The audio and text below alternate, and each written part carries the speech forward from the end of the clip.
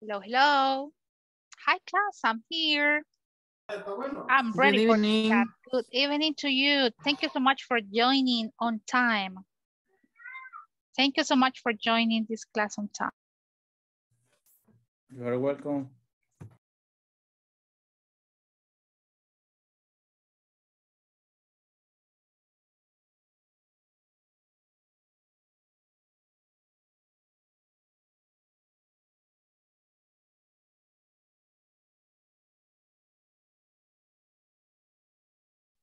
Okay, I'm ready. I'm ready to start the class. So, do you remember the topic from yesterday? But before, antes de preguntar eso, how was your day? Dígame, ¿cómo estuvo su día? It was a great day, a tiring day. ¿Cómo estuvo su día, clase? ¿Qué tal su día? Tired. Tiring, right? Un día cansado. Yeah. Yes. Yes. Un día cansado de trabajar. Sí, yo sé que sí, pero aquí estamos. Una hora, aprovechémosla bien. Pregunten cualquier duda que tengan de los ejercicios, háganla, ¿ok? Demos algunas recomendaciones mientras se unen todos sus compañeros. ¿Cuántos ya completaron la sección número 3? Sección 3 es nuestra meta para esta semana. Mañana es jueves, finalizamos la semana número 2. Sección 3 y el midterm exam. Tenemos que completar esas dos, bueno, la parte número 3 y la evaluación. Esa es nuestra meta para esta semana. No olvidemos consultar. Si tienen alguna duda, hagámoslo por medio de chat o aquí en la clase, aclaremos dudas. No nos quedemos con las preguntas y que vayan saliendo bajos en evaluación. La idea es que aclaremos las dudas, ¿ok? Sí estaba viendo que algunos ya tuvieron la oportunidad de completar la sección 3. Estamos muy bien. Hay otros que todavía les hace falta sección 1 y sección 2 todavía. No sé si han tenido algún problema con la plataforma, problemas para aclarar tal vez alguna duda y que podamos ayudarles a completar. Así, para que no se acumule todo el trabajo para la última semana.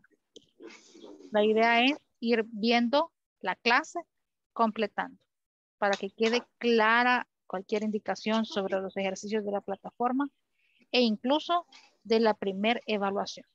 ¿Okay? Veamos, ya tengo a 15 estudiantes. Voy a pasar la lista en unos 5 minutos para que cuando la pase estemos todos presentes ya. Indicaciones de la clase. No olvidemos tener cámaras encendidas durante la clase para que podamos tener una mejor interacción y participar. No tengan miedo en participar. Las correcciones de sus compañeros o de mi parte también. Participemos, que esa es la idea. Que ustedes aquí pierdan el miedo para que cuando vayamos a la práctica real, algún trabajo en inglés o a interactuar con alguien más, se nos haya quitado el miedo de interactuar con alguien más. ¿Ok? Hagámoslo. So, let me see. We are going to start right now. The first topic from yesterday, we were practicing about three questions. Do you remember the questions that we have? What were the 3 questions that we were practicing? What do you do? What do you work? Where do you work? How do you What like do you it? do and how do you like it? Okay. Por si alguno no estuvo acá, vamos a hacer un repaso rápido. So for today, let's have a small practice about there is and there are, and be plus adjective and adjective plus noun. Puede verse un poco confuso el segundo tema, pero créanme que no es. Es fácil cuando ya lo llevamos a la práctica. Session number 7, and don't forget my name, Elena Argueta. Okay, section number 3, what do you do? And yesterday, we were talking about jobs. And we have, where do you work? Where do you work? This is when we want to ask about places. Where do you work? I work in an office. I work at the at the park. I don't know. What do you do? I'm a teacher. I'm a lawyer. I'm a police officer. I'm a taxi driver. How do you like it? I love it. I like it. I don't like it. So, no olvidemos practicar estas 3 preguntas para obtener información sobre alguien y su trabajo. Okay, where do you work? What do you do? How do you like it? So for today, we are going to visit the platform so we can practice. Let's start with the first video. Si no han tenido la oportunidad de ver el primer video de la clase, será este. Placement of adjectives. Here we go. Placement of adjectives.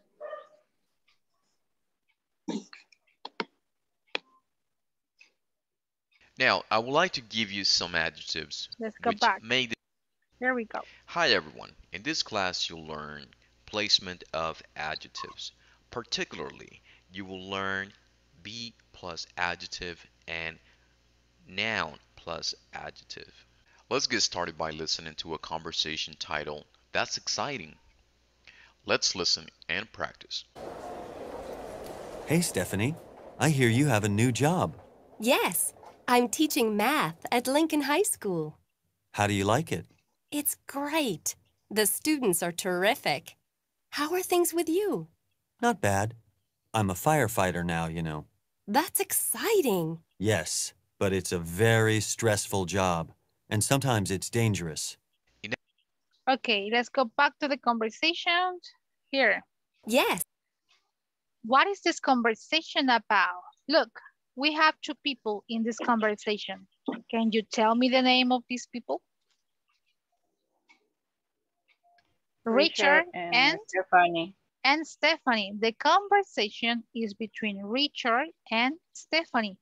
And Richard, hey, Stephanie, I heard you have a new job. I heard you have a new job. Yes, I'm teaching math at Lincoln High School. Tell me, what is Stephanie's new job? Is she a doctor now? Is she a nurse? Is she a police officer? Or what is her new job about? What is her profession or her job? She's a teacher. Oh, she's a teacher. What kind of teacher? Is she an English teacher? Math teacher. Math teacher. Oh, she's a math teacher. Where does Stephanie work? Where does she work? High school. What is, High school. Okay, high school, Lincoln High School. Very good. And then, look, how do you like it? How do you like it, Stephanie? What is her opinion about her new job? How do you like it? Hmm? Does she like it? Great. It's great. Oh, it's great. Why? Like ¿Por qué dice que es great? It's great. Why? Because the students are terrific. Terrific. Terrific. What is the meaning of terrific? Terrific. Is this a positive comment or a negative comment? What do you think? Negative comment. Negative. Actually, it's a positive comment. This is not negative. What is the meaning of terrific? ¿Qué si les digo a ustedes? You did a terrific job. Great. Great. Great, exactly. So, don't confuse this one. Terrific is a great. Es algo bueno, es algo positivo. Ese es un sinónimo, great. Great es como grandioso, teacher, algo así. Muy bien. You did a terrific job. Si yo les digo clase, ahora estuvieron participando, completamos todos los ejercicios.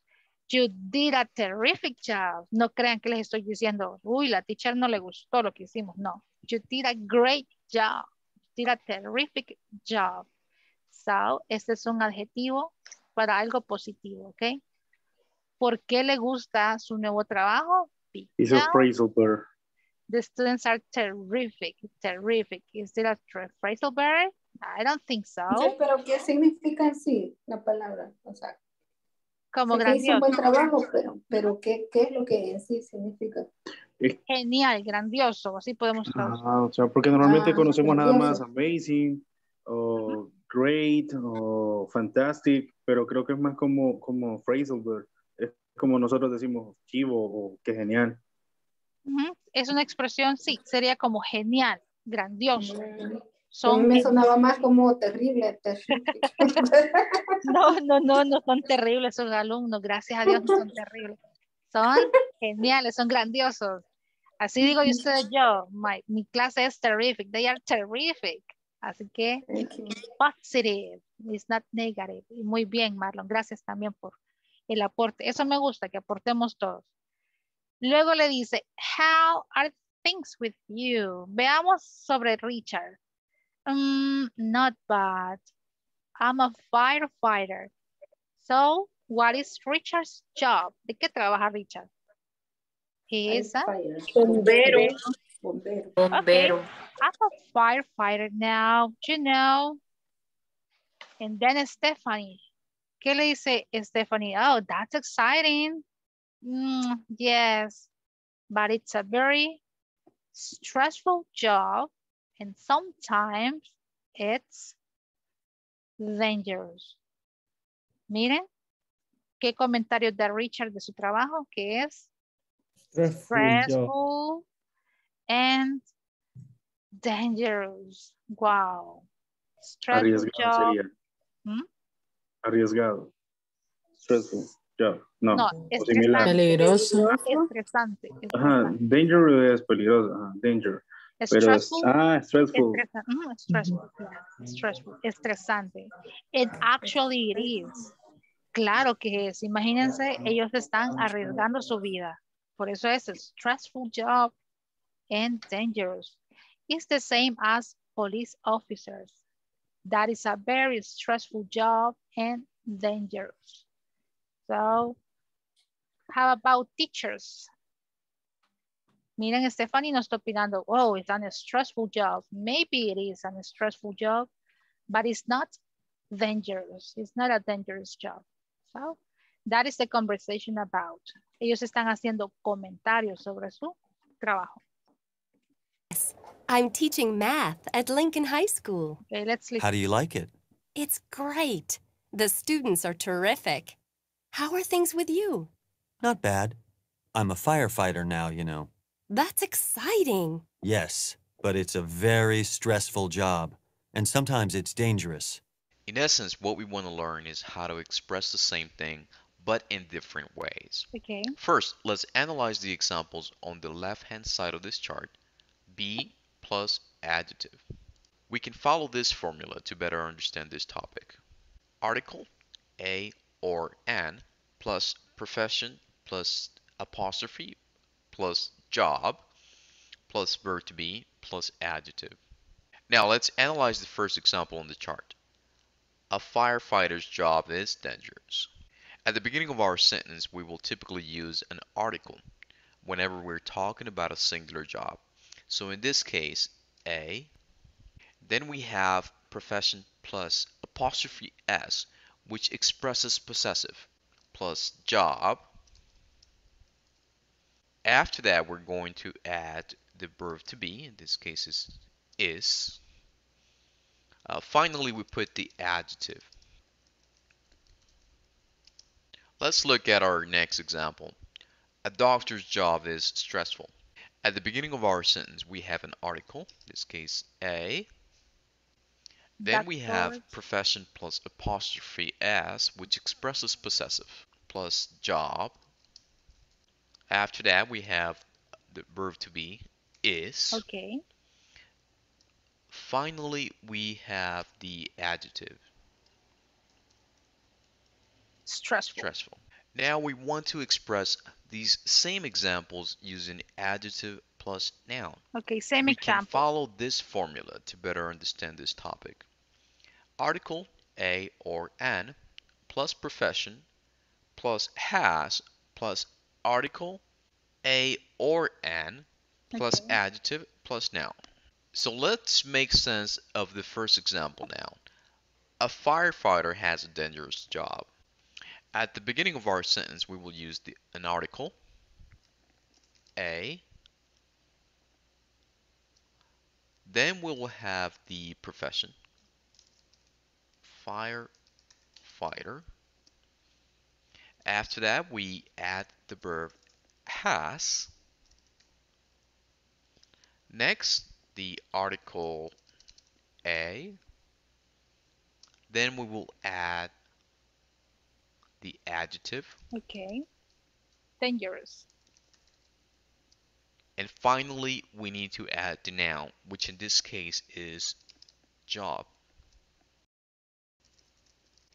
Okay. I don't want you to feel that this is very stressful. Teacher, no entendí nada. No. Vámonos a la práctica. Créanme, va a ser un poco más fácil cuando veamos las cosas en la práctica. Placement of adjectives. Adjectives. Adjetivos en este caso para describir los trabajos. ¿Cuál es mi opinión sobre el trabajo? Voy a usar adjectives. Stressful, dangerous. Quiero que me ayuden a darme ejemplos de adjetivos. Pongamos los que ya tenemos. Stressful, dangerous. ¿Qué otro adjetivo usamos para describir el trabajo? Es Boring. sí, Boring. Yes. sí. Podría ser bad. Ok, bad. Ajá. Silent. Para decir bueno es good o como. Sí, good, claro. Así se dice. It's a good job. Any other? Successful. Exciting. I'm sorry. Wait. What was before? Exciting. Antes de eso no entendí muy bien. Successful. Interesting. Interesting. Difficult. Difficult. Sad. Fine. No. Can you spell that, please? Sad. Tiring. Tired. One more time. Can you repeat that, please? What was it? Bueno, no escuché. I'm sorry. Si me lo repiten, por favor. Stressful, dangerous, boring, bad, tiring, good, exciting, successful, interesting, difficult. ¿Qué otros tenemos? ¿Qué otros adjetivos para describir nuestro trabajo?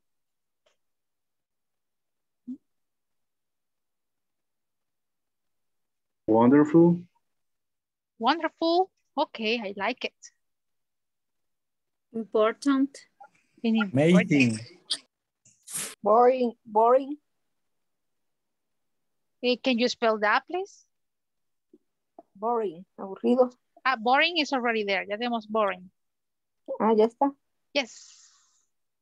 Pero escuché otro antes de ese. ¿Cuál era? Amazing. Amazing.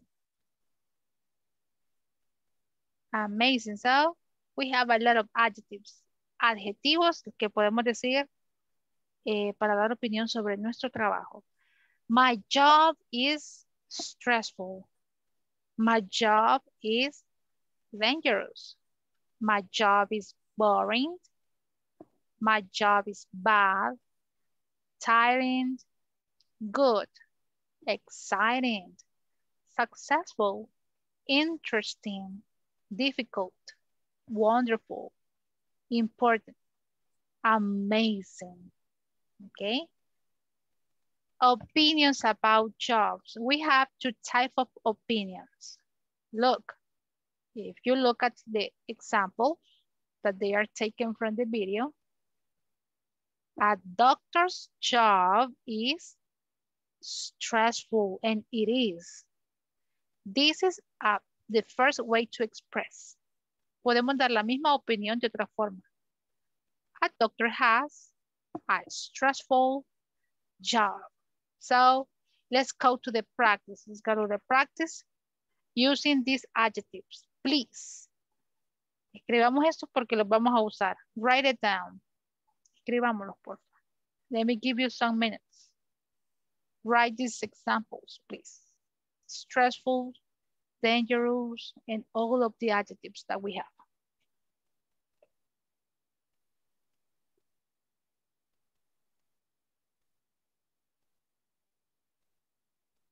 Okay, I guess somebody's having. ¿Alguien tiene problemas para entrar a la clase o ya resolvimos? ¿Ya está dentro de la clase?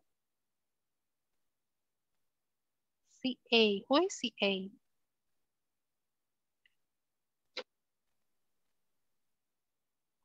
Oh. Okay. Did you finish?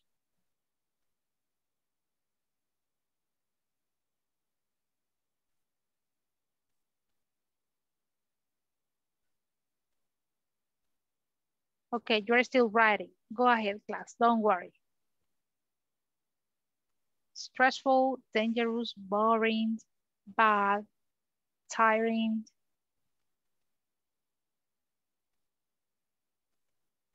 Ah, ok. Yesenia is already in the class. Gracias, Yesenia, por dejarme saber. Muy bien.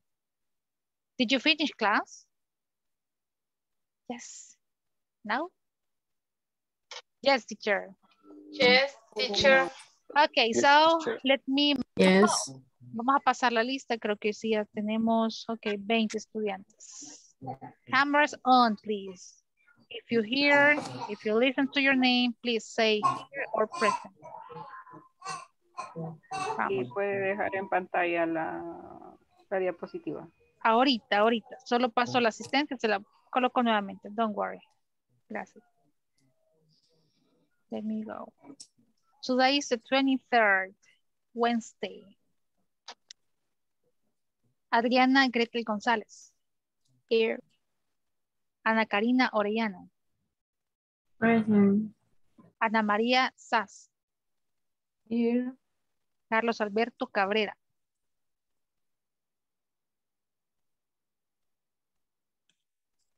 No, ok. Carlos Alberto Villalobos. Ok, excelente, Carlos. Cristian Adonai Ramírez.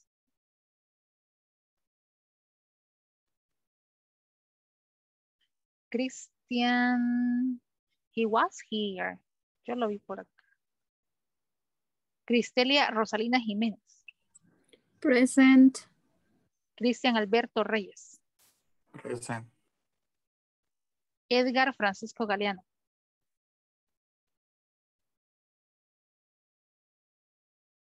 Edgar was there, right?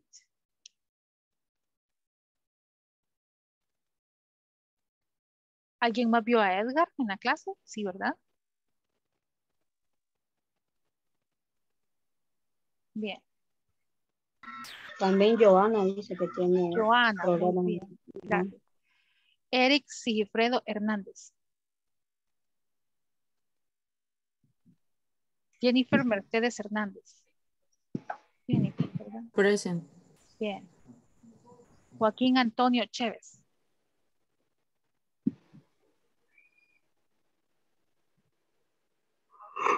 Joana Beatriz is having problem. Joana, muy bien. Jorge Alberto Hernández. Present. Ok. José Armando Hernández. I hear. Pasamos la ching. Ok. Juana Beatriz Díaz. Present, teacher. Catherine Larisa Sánchez. Present, teacher. Kevin Alexander Hernández. Present. Marlon Ovidio Escalante. Here. Rebeca Abigail Calderón. Present, teacher. Ok. Roxana Beatriz Marroquín. Present. Samuel Eduardo Pineda. Present, teacher. Sandra Cecilia Munguía. Present. And Yesenia Claribel Cruz.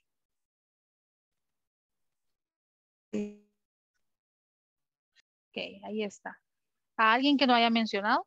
Que no haya escuchado su nombre. ¿No? Estamos todos entonces. Bien. Aquí vamos. Cameras on, please. No olviden ese detalle. Es una de las indicaciones que sí nos han solicitado.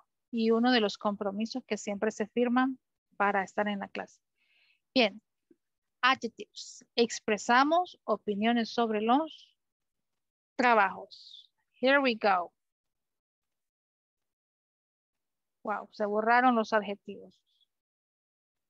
So look at this one. We are going to have this practice right now, expressing opinions about jobs.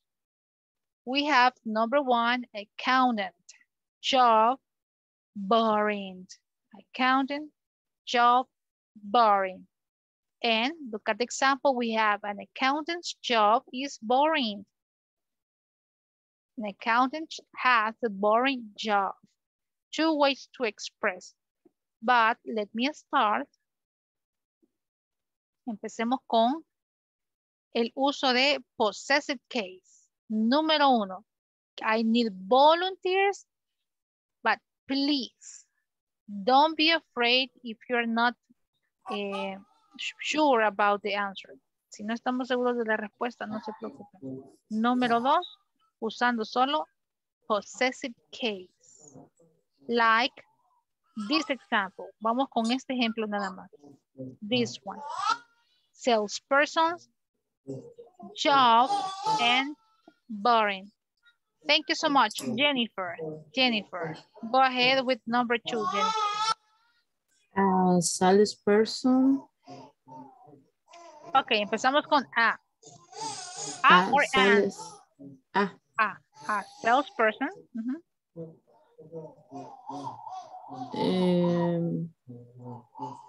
Job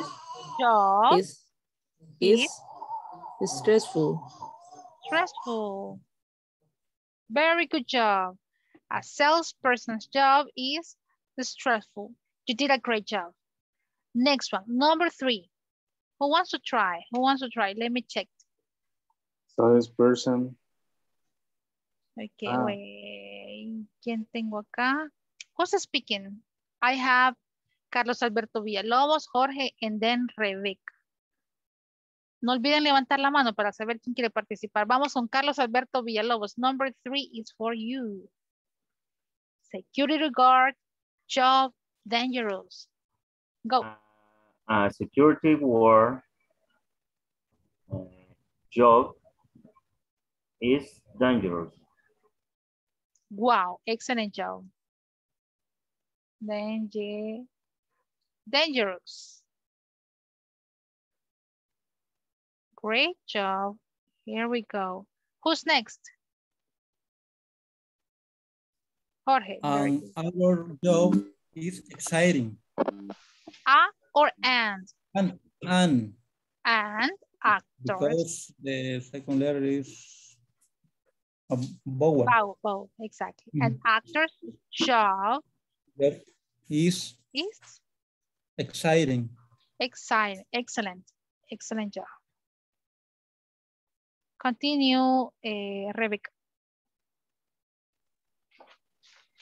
Host, job, a host job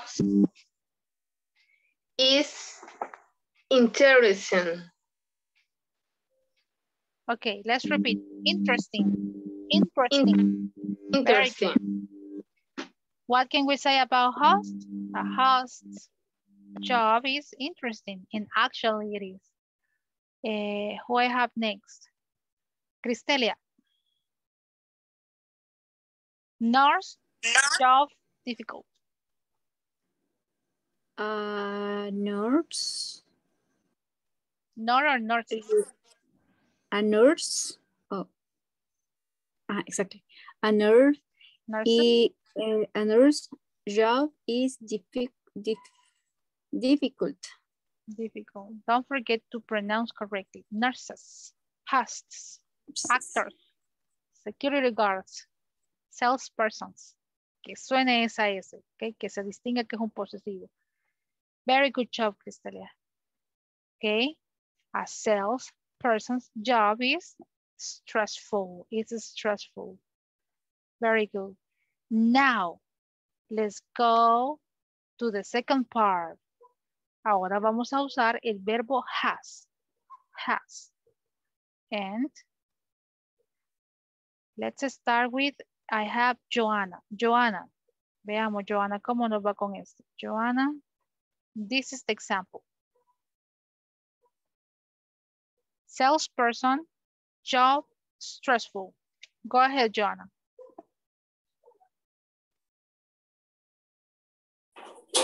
¿Podría repetir, teacher? Es que se me cortó la... Don't worry, I can repeat, of course. Vamos.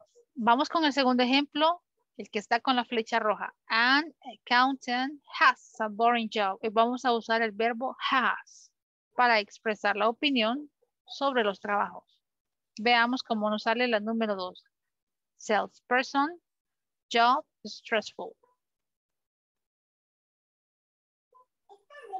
Sería has accountant boring job.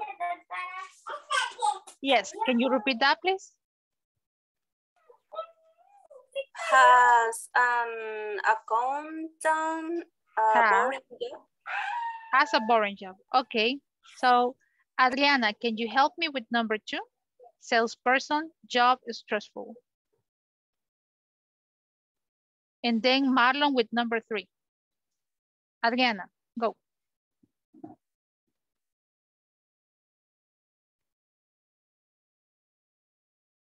¿Les ayudo con la 3? Right? Yeah, number 2. A salesperson has boring job. Ahí está el adjetivo que tenemos que usar. Stressful. My bad. Stressful job. Job. Muy bien. Miren la opinión. Ahora es el mismo comentario, pero en diferentes palabras. A salesperson has a stressful job. Ya no estamos usando más el possessive case posesivo. No, porque decimos la opinión usando has. Tiene. ¿Cómo sería entonces el significado de la primera parte? A salesperson's job is stressful. El trabajo de un salesperson, vendedor, es estresante. En rojo le expresamos de la misma manera, la misma idea, diferente forma. Un vendedor tiene un trabajo estresante. Ok, veamos Marlon. Number 3. A security guardians has a dangerous job. Excellent. Muy bien. A security guard has a dangerous job. Number 4, I have Sandra and Samuel, number 5. For an actor has an exciting job. Excellent. An actor has an exciting job. Right now, I see better. Okay, excellent. Who's next? Samuel. Host has an interesting job. A or an? And very good. An interesting job. Very good. And I'm still missing one.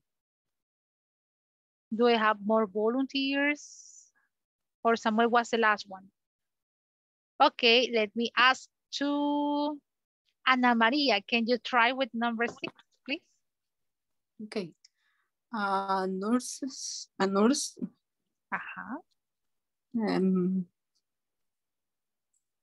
has a difficult job. Wow. Excellent job, class. You're terrific. You're doing a terrific job. So, 2 different ways to express an opinion about a job. It's stressful, dangerous, exciting, interesting, difficult. Okay. So, questions about this. ¿Cómo vamos con este ejercicio? ¿Dudas? ¿Hay más dudas que claridad en el tema o cómo vamos? I need to listen to you. Comentarios. Joaquín, José Armando. Is it clear? Siempre iría el has. Has, o has, and. Sí, ¿por qué siempre vamos a usar el has? ¿Por qué? Porque estamos hablando... Para referirse a tercera persona. Exactamente, ¿no? Del trabajo de alguien más. Estoy hablando de un vendedor, de un security guard, actor, host, and nurse. Por eso es que uso has, porque es la tercera persona. Muy bien. ¿Qué si estoy hablando de mi caso personal? Ahí no voy a usar has, voy a usar have. Digamos que yo soy un actor, pongamos la 4 de referencia. ¿Cómo lo haríamos?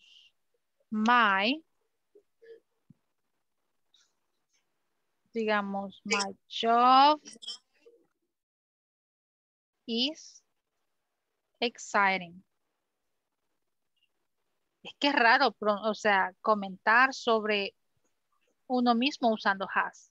Mi trabajo es exciting. Or my job as an actor. I think that, what do you do in your work? Porque siento que como expresárselo así, como lo estamos haciendo acá, es un poco confuso. Bueno, tal vez no confuso, pero extraño. Pero tal vez no usado, exacto, no lo usamos. Es extraño. Esa es la manera más, muy bien. Tiene razón. My job as an actor is exciting. Mira, puede ser un comentario usando la idea del ejercicio. Por lo general siempre decimos, I'm an actor. I'm an actor. O solo decimos, my job is exciting, is boring. Y es otra estructura, pero acá el ejercicio se trata de expresar sobre alguien más, ¿ok? O dar opinión en general de un trabajo, ¿ok? No en específico tal vez de alguna persona, pero en general. Yo comento sobre un security guard, an actor, a host, and a nurse. Okay? So, class, is this exercise clear? ¿O quieren que lo repitamos nuevamente? Tenemos tiempo todavía. Teacher, Is it clear? Tell me. Can you explain more about when we use the and or only a? Okay, great. Okay, here we go. Let me go and use my... Here we go, a and. Look, a and. Esto se le llama article. Son artículos que vamos a usar. Que en español vendría siendo el equivalente a el y la, o uno y una, perdón, uno y una. Uno y uno. Uno y una, para referirnos a cantidad y describir. Una persona a. Dos o más personas en. No. Not really. Ambos son para singular. Singular. Bien, aquí voy. Here we go. Articles. These are articles, artículos que usamos en inglés. A is going to be used when we have a word that starts with consonant. Here we go. Look at this example. A doctor.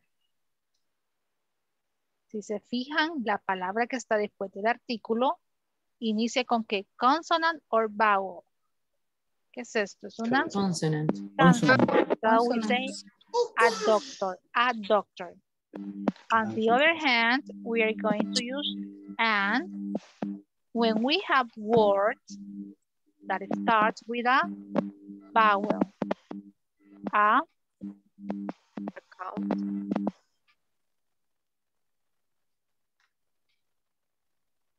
Ok, escribimos an actress. ¿Saben el ejemplo también? Actress. If you look at the word actress, what do we have? A vowel. Tenemos una vocal. So, a doctor and actress.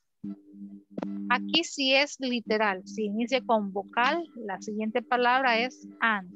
No es que nos basemos en sonido, sino que es la regla que inicia con una consonante o con una vocal, ¿ok? Consonante o vocal. Muy bien. Escribamos más ejemplos. A doctor, an actress, A nurse, a nurse, a pilot. Wait, what's going on? A nurse, a pilot, Security guard. and security guard. Perdón, es como que nosotros dijéramos, por ejemplo, estamos hablando de Rebeca y Irene, o sea, para no mencionar el y, Irene, o sea, las dos letras seguidas, no. No, es un doctor, una enfermera, un piloto, un guardia de seguridad. Uno, una. Uno, una. Singular siempre, no puede ser plural. Para plural usamos algo más. Una actriz. Veamos, más ejemplos con nombres que inicien con vocal. An actress. Creo que la referencia que tú estabas haciendo estaba bien, solamente que le hacía la consulta de para que no vayan el las uso dos de la vocales A seguidas. y la A. Ajá. Es O como, sea, como que yo si lo te entiendo, dijera, ¿verdad? ajá, para no, es como. No poner las dos letras seguidas o los sonidos similares, decía yo, no sé. Algo así. ¿Cómo así? ¿Cómo así? Me perdí. I'm sorry. Vaya, por ejemplo, yo digo Rebeca y Irene. O sea, para no mencionar las dos y, como a veces decimos Rebeca e Irene. Pero hay No un sé si me doy a conector, comprender. si no me equivoco, es ANDN. Ajá, ese, ajá, no. Por eso les digo, no, estamos confundiendo. Rebeca y Irene. No, nada que ver. No, o sea, es por el sonido. Por el sonido, o sea, para que no estén las dos vocales juntas. Ah, ya entendí, pero sí, pero no. Sí, ya entendí lo que me quieren decir. Y Irene, No, en este caso sí entendí. No sé si Y los la demás ya pronunciación captaron es, la pero pronunciación es bien diferente también. And. no, se refieren al sonido en El español. sonido de... Ajá, referirse a dos personas y poner como un... Rebeca e Irene. Ajá, como ese y el Ok, y sí. es el and. Creo que sí está bien aplicado, pero quizás no es el caso. Quizás para no confundirnos sobre el significado de I and, tal vez tomémoslo como, no sé, ya me confundieron, class, come on. Sí entendí, pero no lo tomemos también como ejemplo tal vez para este caso, porque si no nos vamos a confundir. A doctor and a nurse. Solo simplemente recuerden que vamos a usar el artículo con esta distinción. A, si el nombre, en este caso, inicia con una consonante, y vamos a usar and, el artículo and, si el nombre que le sigue inicia con una vocal. ¿Ok? Ese teacher, no, I have a question. Sea mi José Armando. Ese sería un artículo cuantitativo. Porque dice un. Entonces, yo le entiendo de que sería A, solo A, con una consonante, ¿verdad? Y para evitar las dobles vocales, así como para iniciar con una vocal. Muy bien. Entonces, creo yo que por eso la regla aplica a N. Así lo entiendo yo. Para evitar doble vocal, exacto. Aunque sí, en este tema, ¿se acuerdan que ayer les estaba explicando también lo de la doble vocal en inglés? Pero que nosotros nos basábamos de acuerdo al sonido de la siguiente. Así mismo. Y ustedes me preguntaban por qué decía, ¿cuál era el ejemplo? Si recuerdo. Había una palabra. University, creo que era university. No, ¿verdad?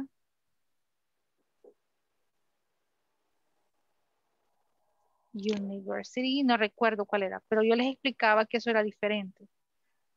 Que era por el sonido de la vocal. Incluso acá sería a university o an university. RN. University. And.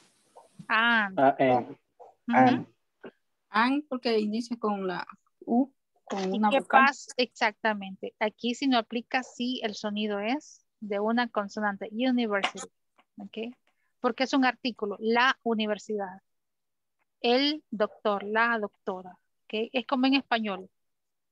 Una, uno, un doctor, una doctora. ¿Ok? Entonces, ¿cómo sería? A. Una. Una. Pero ahí está bien, entonces, solo la A sin la N. Ay, me perdí. Sí, es que no los quiero perder. ¿Okay? Me confundí yo también. Porque, solo. porque es con vocal. Que inicia con una vocal. Vaya, no los quiero confundir. Ok, ahorita solo basémonos en A en AND. Clase anterior, ayer, explicábamos sobre el uso de algo similar, pero es que si lo mezclamos todo, nos confundimos. Ok, ahorita solo basémonos en uno, una. Un doctor, una doctora. El trabajo de un doctor es difícil. El trabajo de una enfermera es difícil, dice. Número 5, el trabajo de un host. ¿Qué era host? Do you remember what is the meaning of host? Huésped. Anfitrión. El trabajo de un anfitrión, huésped, es interesante. Un anfitrión. ¿Por qué? Porque es una opinión en general. El trabajo de un vendedor es estresante. So, una. ¿Ok? Ahí quedémonos nada más. One more time. Repasemos esto. Oh, let's do something. Let's move on. You know, I have another example. Look, I have some other examples here. Number 1. Aquí los tengo mezclados. Number 1, 2, 3, 4, 5, and 6. Let's practice giving the same opinion. Vamos a dar la misma opinión. Speaking time. A photographer's job is interesting. A photographer's job is interesting. ¿De qué otra forma podemos expresar esa idea? A photographer. A pilot has an interesting job. Muy bien. An interesting. ¿Por qué es an y no a? Porque la palabra inicia con vocal. Muy bien. Let's express, okay, a pilot's job is exciting. ¿Quién me da la misma idea usando has? A pilot. A pilot has. Bien. An exciting job. ¿Por qué pusimos an y no an? Y no a. Porque empieza con él. Inicia con vocal. Muy bien, inicia con vocal. Así va la regla. Muy bien. A teacher's job is stressful. Go class. A teacher The job. teacher has A teacher job. a teacher has. job. Okay. Has is stressful job. Unstressful or a stressful? Stressful. Okay.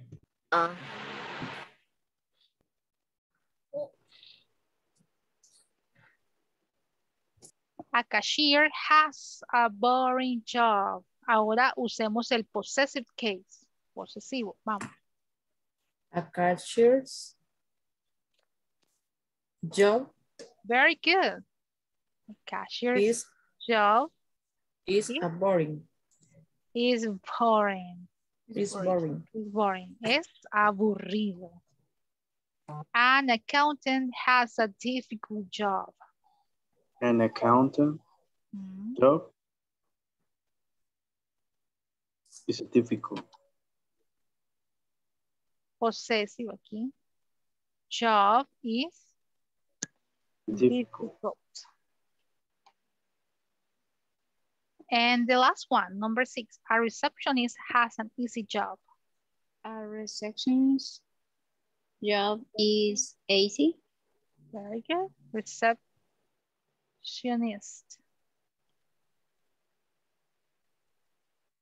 Like this. Job.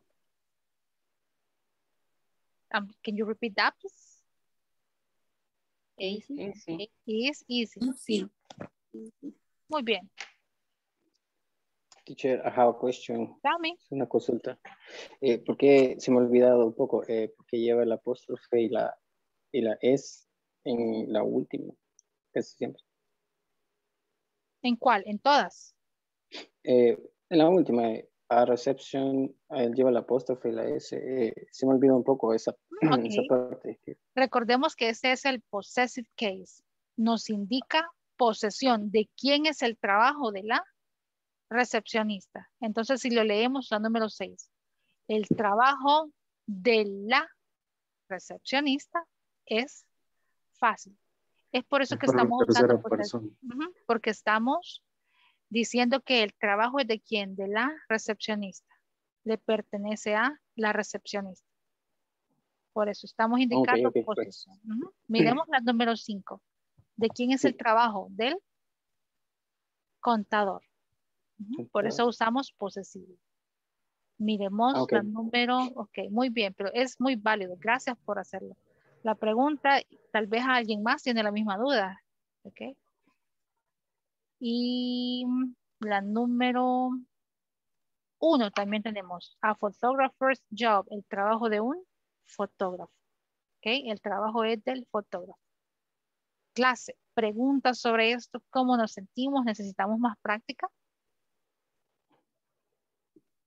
Yes, no. No. No. Okay. It's clear. Are you sure? Sí, está claro. Ana María, ¿cómo nos sentimos? It's okay, teacher. Because I very tired. Oh, that's why. Pero sí está claro. Sí. No, créanme que yo entiendo el esfuerzo que hacen. Veamos entonces la plataforma. Don't worry. I know you can do it. It's a very easy job. I know you can do it. Here we go. Look at the platform. Si vamos al 3 points, if I'm not mistaken, 3:10. Yes, here it is. Please be careful with the instructions. Dice, no period at the end. No escriban punto al final porque ya está colocado. Aquí está. Esa es una de las primeras indicaciones. Y dice en lo primero, a doctor's job is interesting. Escribámosla de otra forma. A doctor has an interesting job. Number 2, a police officer's job is dangerous. ¿Cómo escribimos esa misma idea? A police officer. Office. Sure. Police officer has an very good. Dangerous job. ¿Le agregamos punto? No, porque no. Muy bien. Hagamos la 3. A teacher's job is stressful. A teacher has a stressful job. Has a Teacher, disculpe. Dígame. En el caso del ejercicio 2, ahí no tendría que llevar el artículo and, o se puede utilizar el a. Dangerous. Dangerous. ¿Qué le sigue? Es una palabra que inicia con consonante. Consonante. Entonces, en este caso sí es A. Sí, será porque Perfecto, no hay problema. Miren también en el número 3. Es una palabra o en este caso un adjetivo que inicia con consonante. ¿Cuántos les quedan a ustedes? 3. ¿Creen que lo podemos hacer? ¿Sí o no? Claro. Démosle. Sí. La teacher me dijo, yo quería hacer los 6. Pues no se preocupen, yo les doy más trabajo. No. Con 3. No se preocupen. Mañana vamos a tomar igual el inicio de la clase para aclarar más dudas, pero necesito que me pregunten, teacher, no está claro, repita. Y por más simple que ustedes crean que es la pregunta, no es simple, ¿ok? Es interesante, tal vez alguien más la tiene y no se atreven a preguntar. El uso de a and and. Me voy a asegurar de buscarles igual algún post, alguna imagen, compartirla en el chat. Siempre me gusta compartir imágenes porque es fácil de entender la información, de leerla, queda guardada en su teléfono. Y así ustedes pueden practicar, ¿ok? Questions about this class. Yes? Sí, yo solamente, perdón, No, ¿cuándo utilizar el have y el has? Porque eso es lo que no me queda muy claro. Ok. Have and has. In this exercise, wait, esta era la segunda parte de la clase. No hay problema, mañana la vemos, ¿ok? Have and has. Aquí vamos. Look. Dijimos que en este caso nosotros estamos usando has. ¿Por qué? Porque estamos hablando de información de una tercera persona. ¿Ok? Estamos hablando, por ejemplo, de un vendedor. Puede ser un vendedor cualquiera o información en general. Por eso usamos has. Cuando yo doy información personal, ahí voy a usar have. Pero si yo estoy hablando de alguien más, siempre va a ser has. ¿Ok? Por ejemplo, si ustedes quieren opinar del trabajo de, veamos a alguien que no tengamos acá, de un police officer, clase, quiero que me den esta información. Job y dangerous.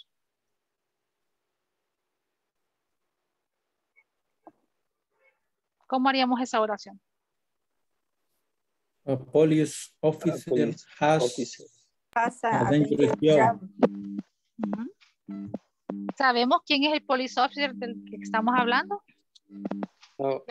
No. Pero puede ser la profesión en general o de alguien en específico. Jennifer, probemos con la número 6 para terminar. Number 6 is for you. Sería Nurse, job and difficult. Nurse. A nurse. Has. Sí. Has difficult job. Ok. ¿Sabemos de qué enfermera estamos hablando, Jennifer? No. Esta información en general. Simplemente decimos que el trabajo de una enfermera, ¿ok? Es difícil, ¿ok? El trabajo de un estudiante es difícil. A student has a difficult job. La gramática muchas veces puede ser un poco complicada, confusa, pero créanme, la práctica hace al maestro. Les voy a compartir todo lo que vimos en la clase, los posts y todo, para que ustedes traten de hacer los ejercicios en el cuaderno y en la plataforma. ¿Ok? Questions? No? You see it, sleeping time. Ya es hora de dormir, teacher. ¿Ok? I know. So, thank you so much for joining this class. Thank you so much for the effort. Créanme que este esfuerzo va a valer la pena. Lo va a valer, claro que sí.